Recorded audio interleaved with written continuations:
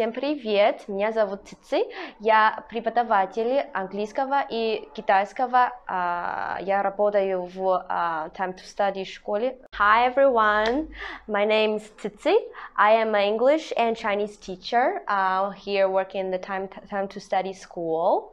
大家好，我叫琪琪，我是一名在Time to Study 学校工作的中文老师和英文老师。I'm originally from south of China, which is near to the Yangtze River, which is a really small south town, but everything is so peaceful there. 我来自中国南方湖北省一个在长江边上的很小的城市，荆州市，那里非常的平静，一切都非常的祥和美好。I decided to study and work in Yekaterinburg because I'm a person that not really prefer big cities, busy lives, and I think Moscow and St. Petersburg doesn't really come to my choice. One thing I know about Yekaterinburg is the city's name. It's named after Catherine the Great, and I really admire the women, and I want to see what the city look like. Okay, why did I start teaching in Time to Study school? Because when my husband was a high school student, he used to study here Czech language. You know, I was teaching in the kindergarten, and turns out I didn't really like the hard work, difficult work with little kids.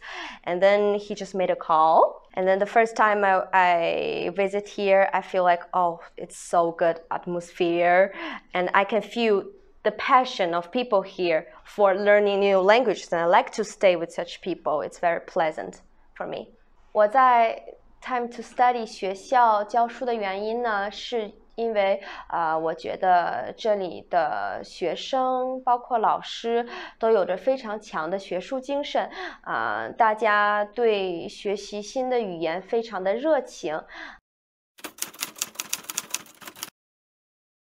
The very first thing that I know about Russia is really long winter, maybe a lot of forest with a lot of wild animals, maybe bear, wolves, something like this. Yeah, and maybe Russian people, they like vodka.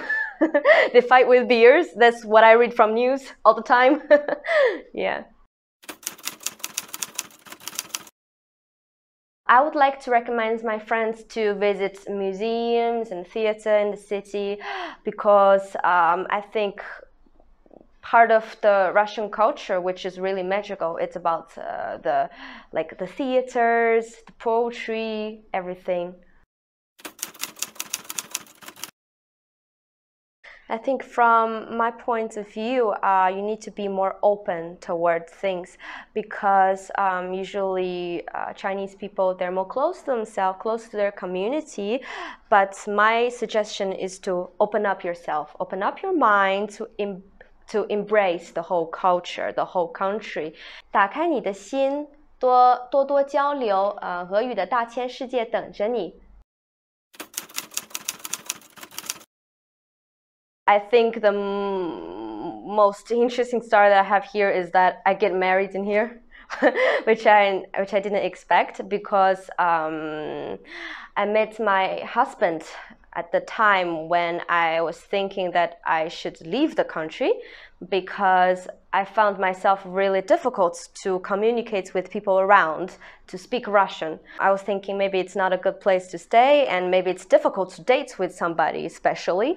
But then my husband appeared. He was and he still is a very distinguished gentleman. He helped me with a lot of things, and we did our marriage documents for half a year.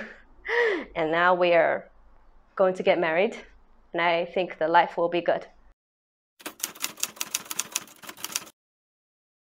I think Russian language for me, it was a little bit difficult because Russian grammar contains a lot of difficult parts that every time when you speak, you need to think about, okay, what can I add to the end of sentence so it sounds correct? I think the most difficult part about learning Russian, about learning a language, is trying to communicate, try to use it. You have to take the first step, and then everything will be easier. Well, of course, I miss my Chinese food. Well, we have a Chinese market here, we can buy ingredients, but then it's very expensive, and there is very less choice. So I miss the Chinese food, but because personally I'm not really good cooker as well. But then my husband tried to cook Korean food for me, which is a good try. It's not really delicious, but it's a good try. And because he sees me every day just crying because of I really miss the Chinese food, this Asian food taste. And every week we have to spend really expensive bills, restaurant bills, to visit Asian restaurants so that I can feel better.